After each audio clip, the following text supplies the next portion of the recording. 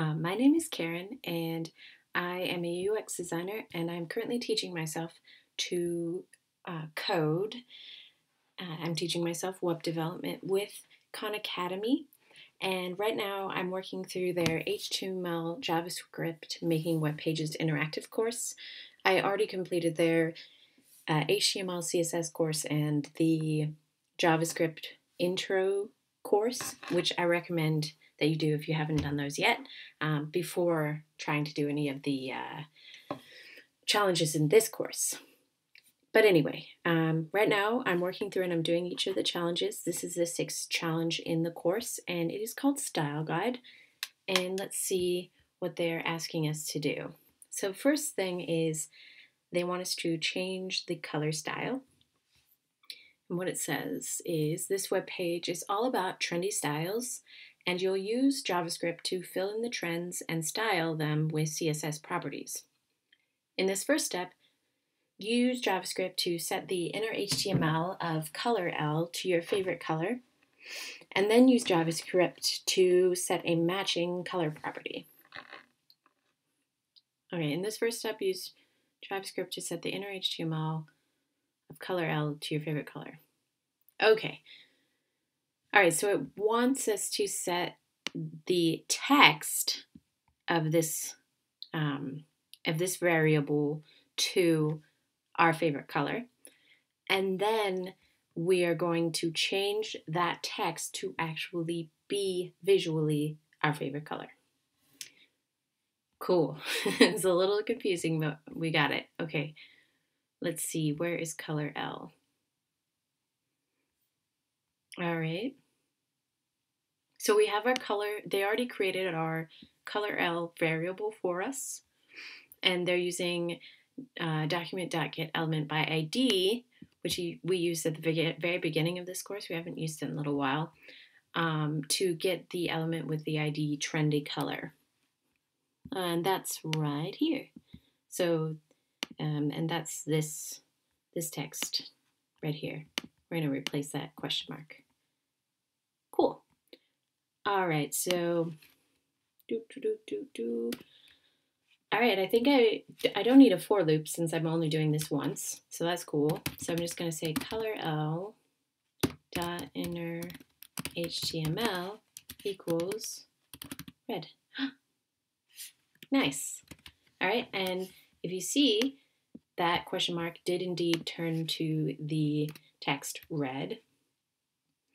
Okay, and now we're going to set the style. All right, and this is the new thing that we just learned in the last video with Pamela called changing styles. So if I recall, we're going to go color L dot color L. Do we just say style? Dot style equals no. Style dot color equals red. No, that didn't work.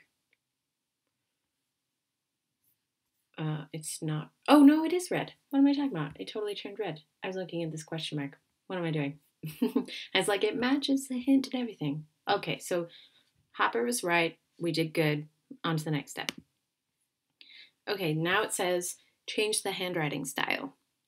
Now use JavaScript to set the text of the hand L to your favorite celebrity's name and set a matching CSS font family property.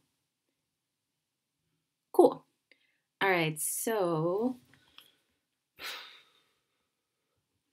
let's see, var handle.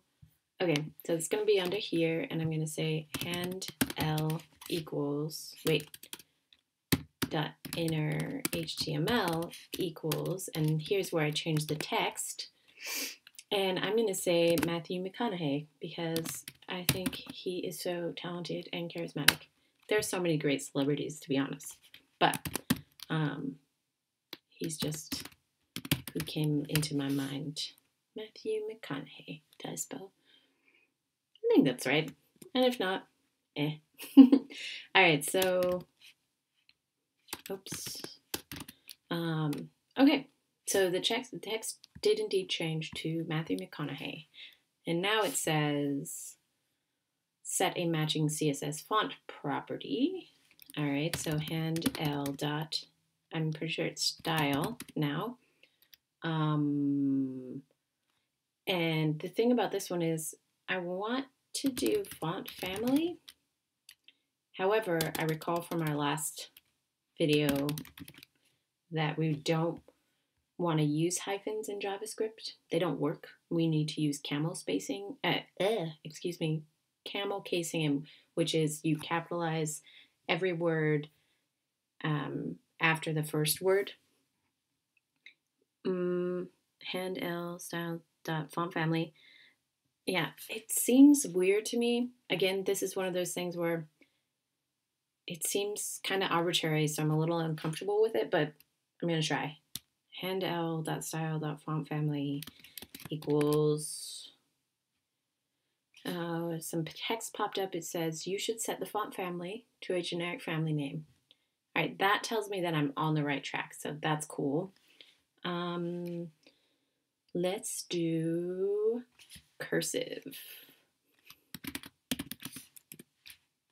Yay! It totally changed the style of Matthew McConaughey's name to cursive, and I bet that is exactly how he signs his name, y'all. On to the next step. Okay, change the frame style. Finally, use JavaScript to set the border of frame L to some style that you think looks good. Okay. Frame L. Where is frame L?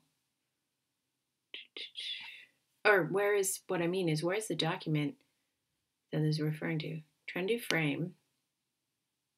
Document get element by ID. Okay, so frame L is storing this this element that has the trendy frame ID, which is right here. Awesome. Okay, so look at my hint. Okay, it says frame L. Oh no, that's not right. Dot. Let's say style. Dot border. I'm really just guessing here, but hopefully this is correct. All right, some text popped up. Oh no, this guy's still smiling, so we must not be too far off. Are you specifying the border property completely? It should be width, style, color in that order. Do I need to change this? No.